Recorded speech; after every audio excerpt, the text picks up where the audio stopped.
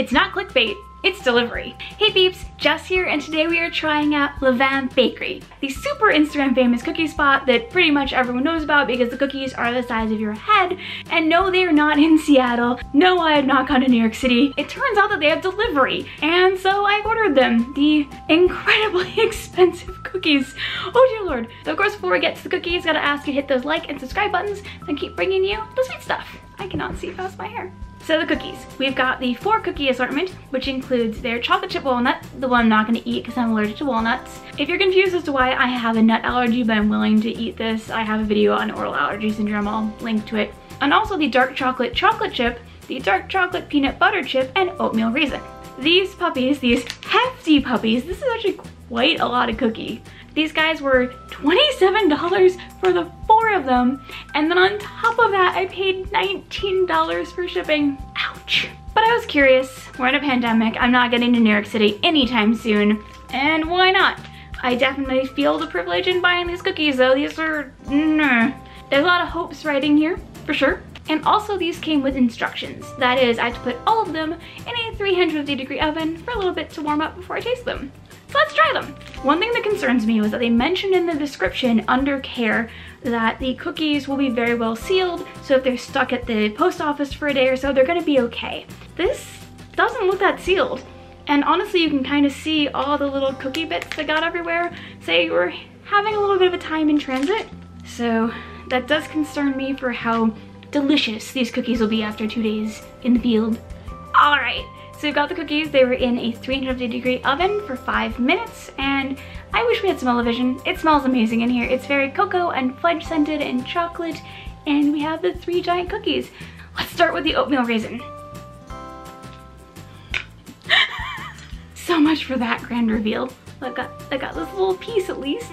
I do really like how studded with raisins this is. Like this is, you're gonna have to really like raisins if you're getting this cookie because that's like a quarter raisin. Oh, cheers. I am really distracted by how many raisins are in this cookie. For a cookie that's been in transit for 2 days, you'd think it would dry out a bit. No, it's pretty soft.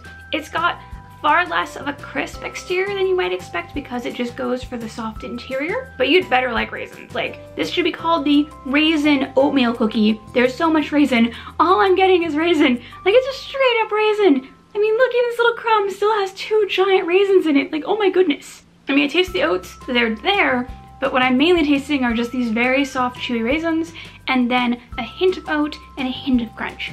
It reaches a target market of oatmeal raisin fanatics I had not seen catered to before, ever, so I'm sure someone out there is thrilled this cookie exists. For me personally, I'm not a huge raisin person in my oatmeal raisin. I like the oatmeal before the raisin, but I still think it's a really lovely cookie. Like, it's a really great snack time cookie, and honestly, that chunk I had was plenty. Like, that cookie could feed 6. Next cookie. Next we have what I think is the chocolate chip. I'm guessing because I looked at the back sides of both of these, and this one's got this nice dark backside, and the other one has suspicious brown marks on it that make me think peanut butter, not chocolate chip. So let's try and crack this one open properly.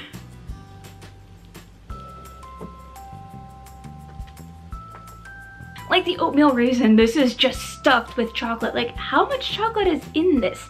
I'm wondering if this will need salt. My magic rule is when it's a chocolate cookie, I kind of want to add salt and nibs. That's just my jam. But there's so much chocolate in here. I'm wondering what percentage it is.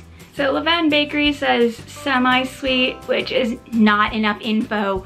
We need percentages, we need info, we need sourcing. So my guess would be this is likely Calibo Guitar or Valrhona. More likely Calibo or Guitar, just because Valrhona doesn't offer a lot of things called semi-sweet. So semi-sweet generally refers to around the 40 to 55% range in cacao, kind of. There's no FDA for any of this. It just means it's not milk chocolate and it's not dark. Congrats! It's also got a lot of cocoa in it, so hopefully this will be nice and chocolate and fudgy and tasty, which helps it's got warm chocolate in it. Well, I'm excited. Cheers. That's not a cookie. That's fudge with a crispy exterior. It is super dense and fudgy, and then you get the tiniest bit of sweetness from the chocolate chips. Like this tastes like eating a flourless chocolate cake with chocolate chips in it. It is surprisingly dense. Like, I really would like some levity, actually, like some milk. I would go for some milk right now. My goodness, there's a lot of cookie action happening. How does anyone eat these in one sitting? I'm gonna be full off with like 6 bites. I could see plating this with like some whipped cream and a nice raspberry sauce and calling it a dessert, and I'd be happy. I may have to make that after I film. I really just want something to cut through how intense this is all I want. There's a lot of chocolate in here. Ah, you're crumbly, you're crumbly. Last, not least, chocolate peanut butter. So when I was an undergrad, I got really into the idea of the monster cookie. It's this recipe that's basically like the barest amount of cookie dough and as many toppings as you can shove into it. Apparently the recipe was a big thing in Disneyland, and I just was like, yes, let's make cookies with 50 ingredients as toppings. That sounds great. And this is really reminding me of it. There's so many little bits of peanut butter in here that it's just kind of intense and very gooey. And may I not burn my tongue in addition to my finger? I've got enough burns for one day, but cheers.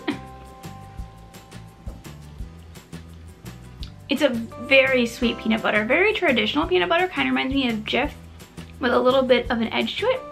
And that does actually help against the intensity of the fudginess of this cookie. So if you were like, oh, the chocolate chip is too much for me, this might be the one for you. It's still very fudgy and still like 6 servings, 1 cookie. This one actually would be even better with milk, even more so than the dark chocolate chip. I feel like this would be great with milk, because then you have that milk, peanut butter, after school special kind of thing going on, and that would be awesome. So those are 3 of the 4 cookies from Levain Bakery. Clearly I'm gonna skip the one I'm allergic to, but that was a fun time. Would I do this again? No. It's probably a much more fun experience to go with friends. I'm really someone who likes going and getting desserts in person. And I think it's gonna be a more magical experience if you go to Levain Bakery and you split a cookie there, period. This was meant to be just a fun thing to do in the pandemic because, well, I haven't been outside since March. Also, my problem is really the price. For the price of these cookies, which are $46 with shipping, I could have gone and bought some of the best craft chocolate in the world. I could have used the Toak chocolate and then added the fanciest salt I can get my hands on in Seattle, and then use all the fancy ingredients in my house and probably have spent less money. On the flip side, it's still cheaper than going to New York City, and I actually am really glad for accessibility options and these desserts that are just so hyped on Instagram. You can't go to New York because it's so expensive, because really it's cheaper than flying to New York City. I still think I would rather go to Levain Bakery, but I have the privilege and the ability to do that and probably have enough airline points thanks to shopping in a pandemic to hopefully do that in 2021. But not everyone can get to New York City, and so it's really nice to have the option to order something special, even if it feels a bit silly to spend 50 bucks on 4 cookies.